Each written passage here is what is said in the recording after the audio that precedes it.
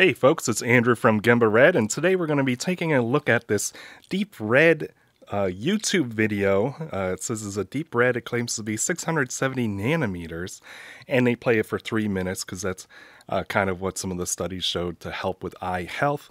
They play this screen for 3 minutes, and we're going to compare it to our new GembaRed Vector, which is made from specifically the 670 nanometer wavelength LEDs. We're going to see how these compare. We already did kind of a video debunking that RedMed app, and that obviously it didn't have the right intensity. Maybe it gives you some 630 nanometer wavelength, but certainly not enough intensity. So we're kind of doing another little repeat. We're going to check this out with my spectrometer. We're going to boot it up, and one of the things we have to look out for is the two things. We got to look for the right wavelength, and we got to look for, is it enough intensity? Because even those studies, they use a decent amount of intensity. You don't want too much, especially for your eyes, but you do want enough to elicit that beneficial response. And you need to learn something about how screens work that you're very rarely going to get 670 nanometer. You don't really get that deep red. That's what a lot of people say that is bad about these screens, is that they've got too much blue light and not enough kind of the deep red and things like that to kind of balance it out. It's got too much blue. So we're going to take a look at this white part of the screen, and I've got my computer set up to be as bright as possible. And you can see it's got a very strong blue peak, it's got a kind of a green peak, and it's got this red peak. And so all the colors you think you see on your screen is actually like an optical illusion, that it's just represented by 3 kind of peaks of red, green, and blue. And all those mixtures can give you this illusion. And you could be watching very fancy videos or video games, or it doesn't matter. It's all an optical illusion. And, and that red is really not going to be that deep red like you really need it to be. So let's click on this video. Let's take a look. If I fill up my whole screen with this red YouTube video, and I'm going to use this as close as possible just to give you that representation of what's going on. So you can see we get this big peak. It's kind of a reddish peak.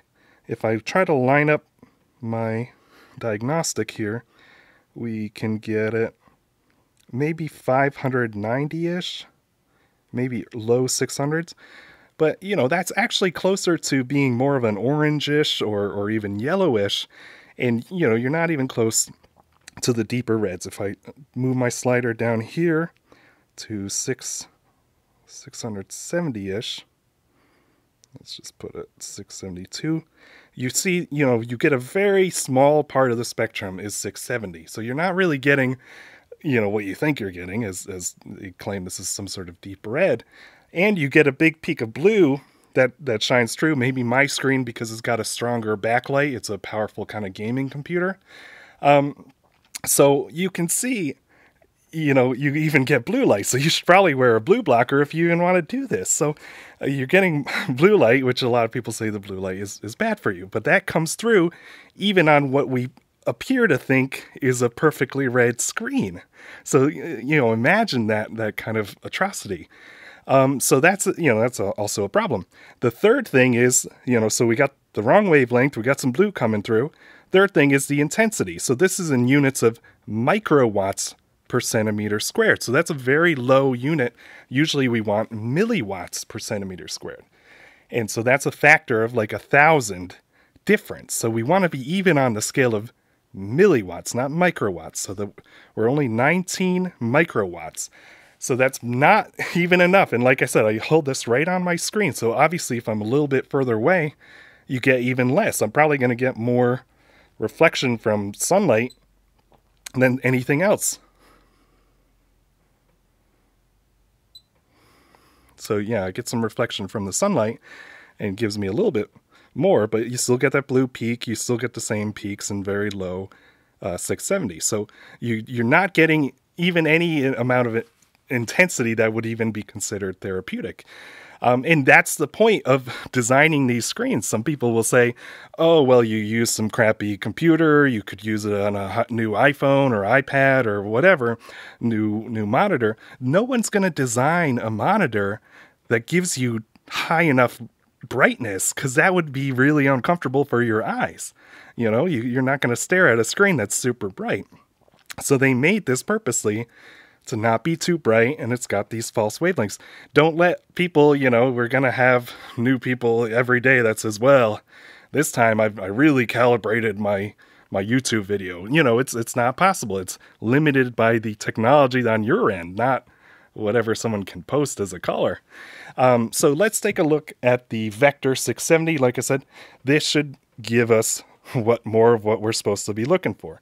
So it's got a timer that counts down from 10 minutes, and it's got these nice deep red bulbs. You can see this brightness. You can see it reflecting off me in ways that, you know, you can just observe that the screen isn't really doing. Anyway, so we can measure it, and I can be a few inches away now.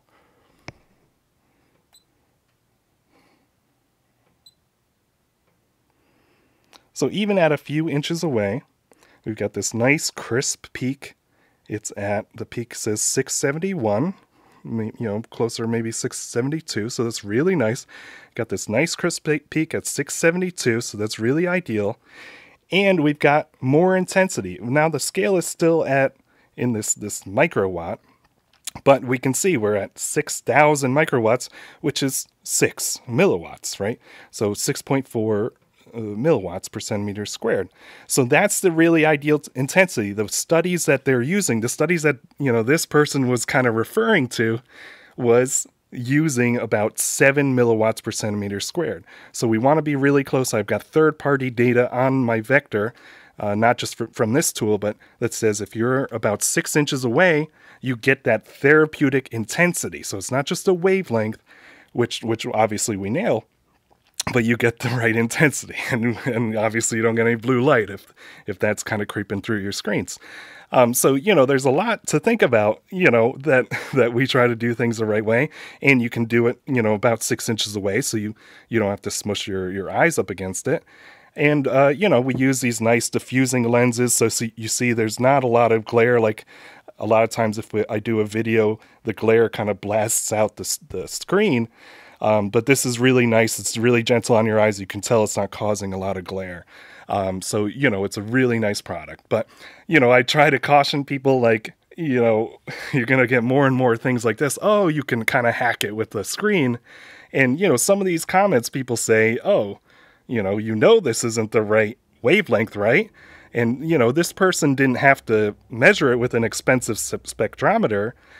You know, this person just understands how tablets and computer monitors work. That, you know, so, you know, as much as we want this to work, it's not really ideal. So, you know, that's the unfortunate thing. You gotta get the right wavelengths, the right intensity. You can't find a shortcut just through a screen, and hopefully that debunks it. We've got almost, you know, 24.5 24,000 people that watch this. So maybe it is pretty popular. But, you know, we got to get more people to understand you want something like this. I see a lot of people use these red screens.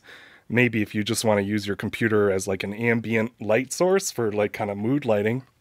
But actually you still get some blue creeping through depending on your type of monitor. So it's not a great option.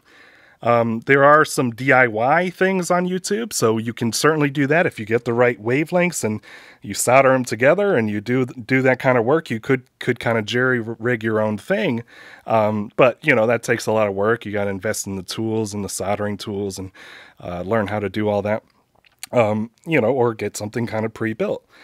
So hopefully that helps. You know, show you. You know, you got to get the right wavelengths, which this barely emits any deep red, no matter what color you think you're looking at. It's all an optical illusion. You're not getting even close to the right intensity for any kind of therapeutic action. And you know, you might get some blue light creeping through, and that kind of defeats a lot of the purpose. So, you know, go for something that really does their diligence, gets the right measurements, gets the right LEDs, and that's where we want to go. And again, it's all just kind of supporting our eye health. It's not really kind of, reverse, tons of issues. We're just trying to support our eye health because we know we're accosting them every day with our screens. So hopefully that helps. Another tip is to get early morning sunrise and sunset, where you can tell the skyline is more of that deeper red. It turns that reddish because of the angle of the sun. And that's another good hack. You get some decent amount of intensity. Don't stare at the sun, but just be outside and enjoy your time.